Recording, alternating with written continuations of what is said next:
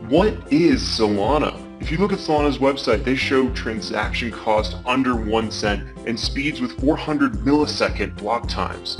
And these numbers aren't just good, they're the best. In this video, we're going to talk about what these numbers mean, how Solana works, its advantages, disadvantages, and what Solana actually does in the world of crypto. I want to welcome you to the DeFi Whale YouTube channel. I've made millions in crypto, and this channel is my way to give back by providing knowledge that I've learned over the years and years of deeply investing into crypto. And the more that you learn about crypto, the higher your chances are to earn from crypto. And that's what this channel is all about. Many people call Solana the Ethereum killer. So let's first talk about what makes Solana unique. And we'll get back to those speed times and transaction costs in a second. Let's start off by talking about Ethereum's creator, Vitalik Buterin, who describes a problem with blockchains called the blockchain trilemma. This is a set of 3 challenges that developers face when building blockchain. And that includes decentralization, security, and scalability. The modern idea is that facilitating all 3 has not been done today. Developers must sacrifice one of those 3. And while blockchains all strive to overcome this trilemma, Solana is truly designed to tackle all 3. However, even though they say they're decentralized, Solana has a vulnerability to decentralization, and that's the one sacrifice they're making. But it's still their ambition to hit this solution of the blockchain trilemma, but we'll talk about this more later in the video. So what does Solana do? What's their secret sauce to these fast transaction costs and hitting all 3 points of the trilemma? Well, to start, Solana didn't launch all too long ago. It was actually created in 2017 by a former Qualcomm executive named Anatol Yakovenko. And the main framework never actually launched until 2020. So the chances are, if you're watching this video, you're still early to Solana. And unlike most popular blockchains today, Bitcoin, Ethereum, AVAX, etc., Solana has a loose take on the consensus model where they introduce something different than previous proof of work and proof of stake models. They have a proof of history algorithm. Now, if you're interested in seeing what consensus models are like, check the link in my description below and you can see AVAX's video on how they use consensus model, and it talks about Bitcoin and Ethereum's as well. But let's keep going. Solana's algorithm facilitates 700,000 transactions per second. Compare this to Ethereum at 15 transactions per second and Bitcoin at 7 transactions per second. It's hard to fathom the difference of this scale. I mentioned earlier that they have a block time. Solana has a block time of 400 milliseconds. Compare that to Ethereum's block time is 10 seconds, and Bitcoin's is 10 minutes. Basically, Solana's lightning. So Solana's quick, but what does that proof of history algorithm actually do? In oversimplified terms, it adds a timestamp to every transaction. This allows the order of transactions to be sequenced in their true order, not at the time that they're received by the validator. Solana relies on proof of stake as well. This means Solana allows validators to verify transactions based on how many coins or tokens they hold.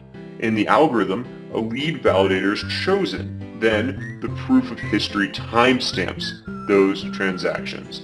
And this whole system is built much different than Ethereum, which currently operates on the proof of work blockchains. And that requires miners. So when you see people talking about Ethereum mining, that's what that means. And we'll have another video about that later, so make sure you subscribe and stick around for that.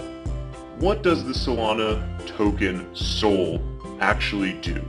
You see that all over the place. When you search in CoinMarketCap or Coinbase, you're going to search SOL to find Solana. What does that actually do? Well, Solana's token is actually primarily used as a means of transferring value and is also used to secure the blockchain through staking. So the use case is similar to the popular Ethereum, but its proof of stake is different in that people are staking their currency to validate transactions, and they're rewarded for doing so. And those rewards are paid in SOL. The SOL token is the medium in which transaction fees are paid and is what is rewarded to people for staking. So let's talk tokenomics for a second. How many Solana tokens are there? Who owns them when we're talking about SOL?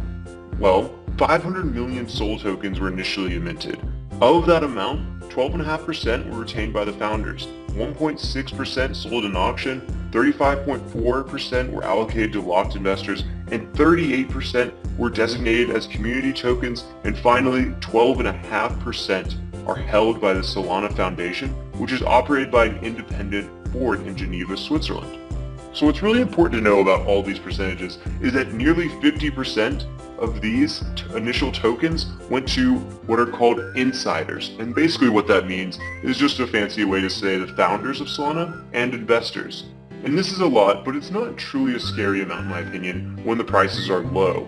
But at some point, these investors are going to begin to sell because they want to reap their rewards.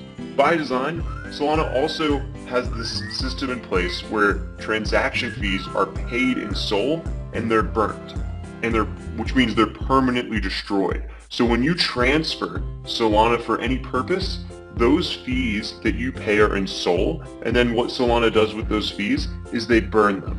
And that means they permanently destroy them, and this is a deflationary mechanism to reduce the total supply and thereby maintain a healthy SOL price. Because if they don't do something like this, then the inflation can get out of hand for what they're rewarding people for staking.